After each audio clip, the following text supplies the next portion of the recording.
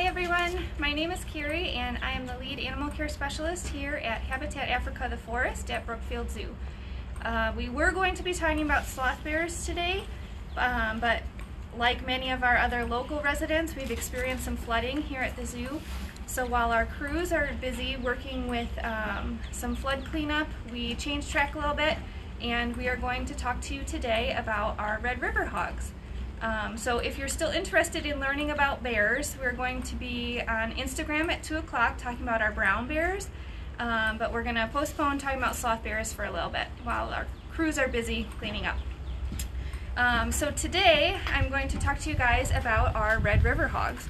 We have 5 Red River hogs here at Brookfield Zoo, and what you are seeing here today are our female group, our 3 females. We have Geraldine, Eliza, and Charlotte.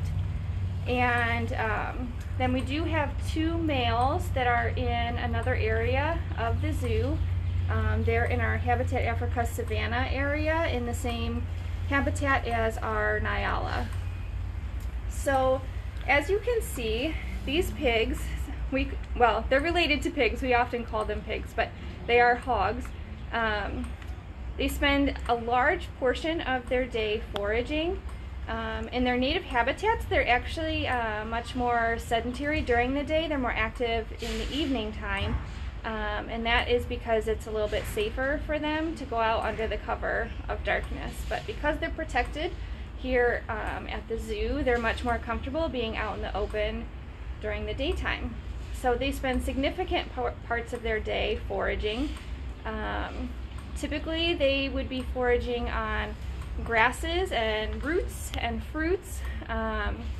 If they come across carrion, they will eat carrion, and they'll also eat insects. So here at the zoo, what we offer to them is a grass hay that makes up a big bulk of their diet, and then they also get a pelleted grain ration that's fed out twice a day, and then they also get a variety of produce. They get different types of produce that rotate through from our commissary staff each day. So I'm going to be tossing to them some root vegetables. We also rotate the types of root vegetables that they get each day. So today they're getting jicama, which is sort of a tangy root vegetable. Pardon my arm here, there's a roof overhang.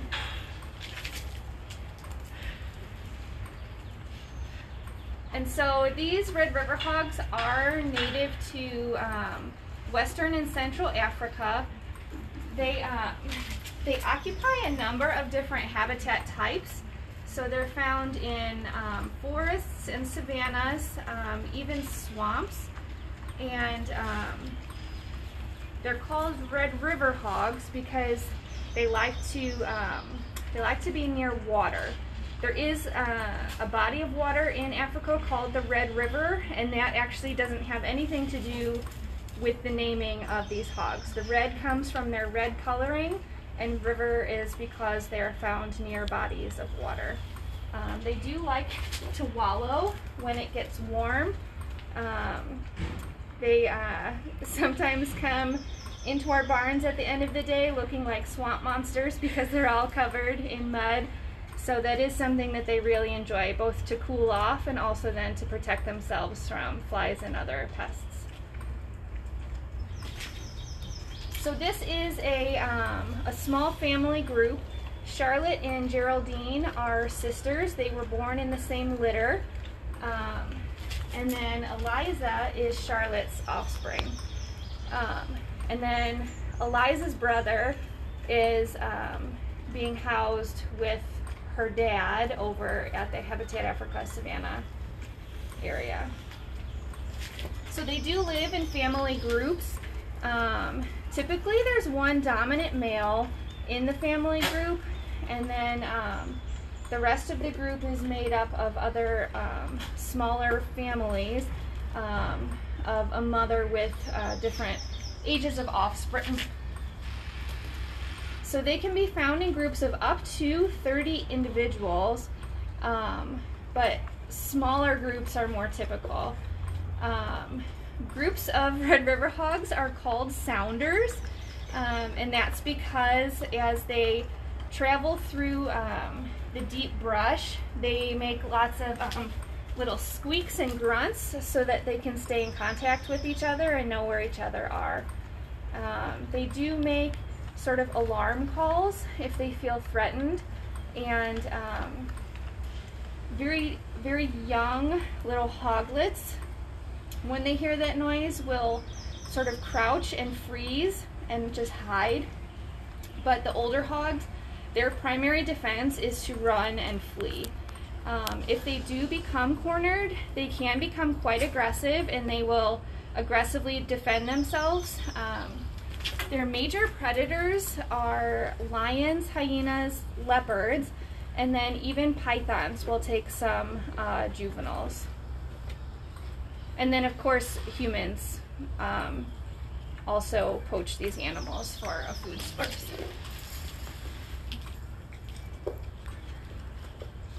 So were any of the Red River hogs born here? Yes, Eliza, who is the youngest, was born here. She's the one that's all the way on what is my right. I'm realizing that is poor perspective for you all. She's closest in the front right at the moment. So she's the youngest of the three that we have here. She's about 3 years old. Why are the males and the females separated? They're separated right now because we do not currently have a breeding recommendation from the Species Survival Program. So it is actually mutually beneficial, because then we get to hold some animals that are sort of on hold for breeding right now, and then we also get to have an expanded exhibit space. So we're able to share these with our guests in 2 different locations.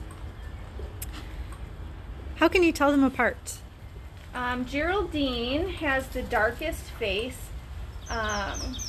So she's the one sort of passing behind the tree right now. So she has a much darker face than the other 2. Charlotte and Eliza are very similar, actually. Right now, Eliza has groomed one of the ear tassels off of Charlotte, so that's sort of an easy indicator at the moment, but that is not a permanent feature. Charlotte is still just slightly bigger than Eliza, which is really only a helpful ID when they're standing next to each other. But Charlotte also does have a small scar on her thigh, and so that also is helpful for us to tell those 2 apart. So why do they have ear tassels? Because they're fancy. I actually don't know the purpose of the ear tassel. If I were to wager a guess, it would be, to make them look bigger and more intimidating when they need to. But I don't actually know the true reason that they have developed that ear tassel. Can they be different shades of red? They can. But in general, it's more of like that russet color, that rusty color. So I know you said that the males are in with the Nyala. So in the wild, would they spend time with other species? They would. Because these Red River hogs occupy a number of different habitats, there's actually quite a large range of other animals that they would live alongside in their native habitats. What are their closest relatives? Other hog species would be most closely related. They're loosely related to a domestic pig. They all fall under that Suidae family. So the closest then, in their native habitats would be the bush pig, which is found further east in Africa. Are they related at all to warthogs? They again are loosely related to warthogs. They're all in that Suidae family. Are they good diggers? Would they be able to dig under the fence? They are good diggers. We do have to be cautious with all of our habitats here at the zoo. We have dig proofing in all of their habitats, and that is where like there's added perimeter fencing below ground level to prevent them from digging underneath a fence. They actually use their noses for digging, and when they're motivated to, they are quite efficient at digging. Do they have a good sense of smell? They do. My guess is that is their primary sense, because that is what they use to find food. Like I said, they rely very heavily on roots, and so they use their sense of smell to help locate those roots underground. What do they feel like? Their coat is somewhat wiry. It's probably very similar to a wire-haired dog, if you have gotten the opportunity to feel a wire-haired dog. Is there a purpose for the stripe on their back?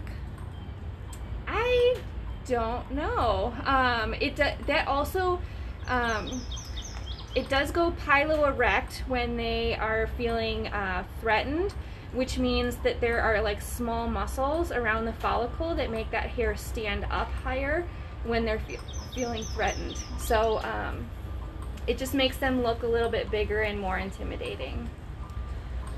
What's the difference between pigs and hogs? I don't know. I mean, generally speaking, pigs are domesticated and hogs are not, but I don't know that is a true distinguishing feature. Can you talk a little bit more about what kinds of vocalizations they make? They make a number of different vocalizations. The most common is sort of like a little squeak that they make, and that's sort of a contact call. Like if they can't see each other, they'll make that squeaking sound a lot. So they kind of keep in touch with each other. But they also do then grunt. And I've heard the males kind of bellow. If they're responding aggressively, they'll make sort of a bellowing noise. And they do scream.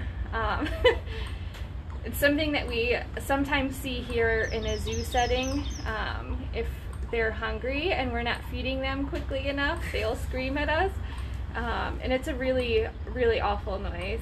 So we really do our best to acclimate them to a routine in which we are avoiding initiating that noise from them. How long do they live? Typically they live into their upper teens. They can reach into their early 20s, but that is more rare. So upper teens is what is typical. Is there anywhere that they can swim in their habitat?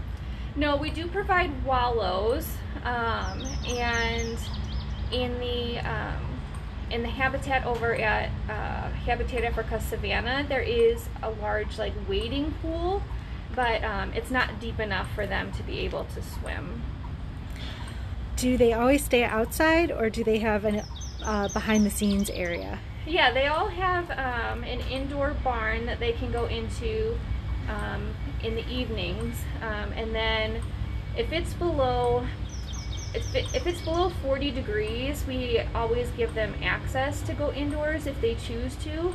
And if it's below 35, then they get locked indoors, because at that point it's a little too cool for them, and we would run into issues with them like losing weight and that sort of thing, because they don't have the metabolism to be able to withstand temperatures that cool. How fast can they run? Faster than me.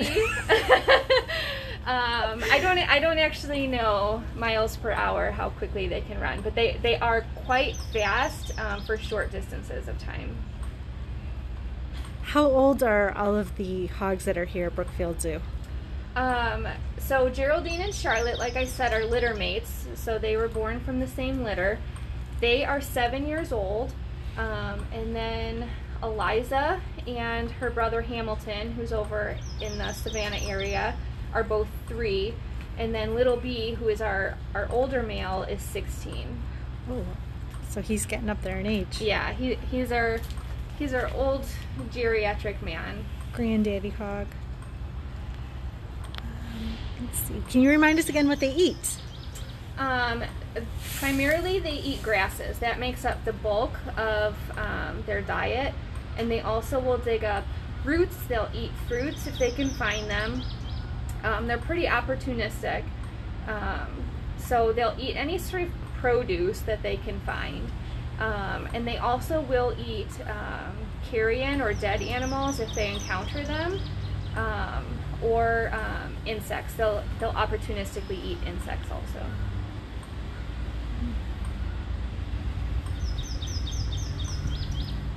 So when these guys are born, the mother makes a big, huge nest for them to be born in.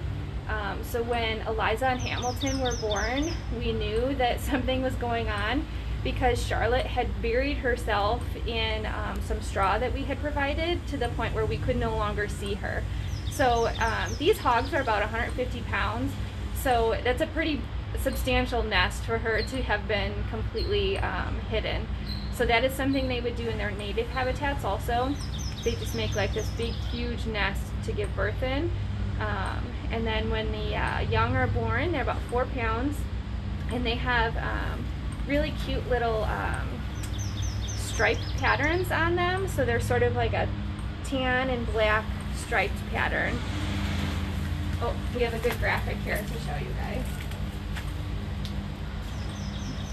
So that striped pattern only lasts for about the first month, and then it starts to transition to the adult coloring. So by the time they're about 2 months old, they have all of their adult coloring.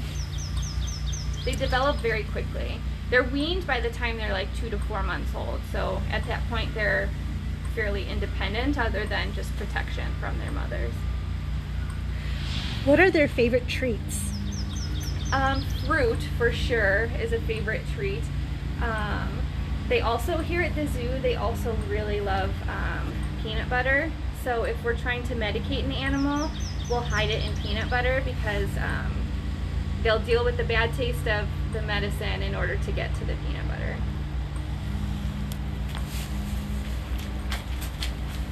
Thank you guys so much for joining me today. I can't tell you how much we appreciate your continued support. Red River Hogs are available as an animal adoption animal if you are interested in supporting the zoo in that way. Thank you guys all so much. Appreciate you. Have a great day.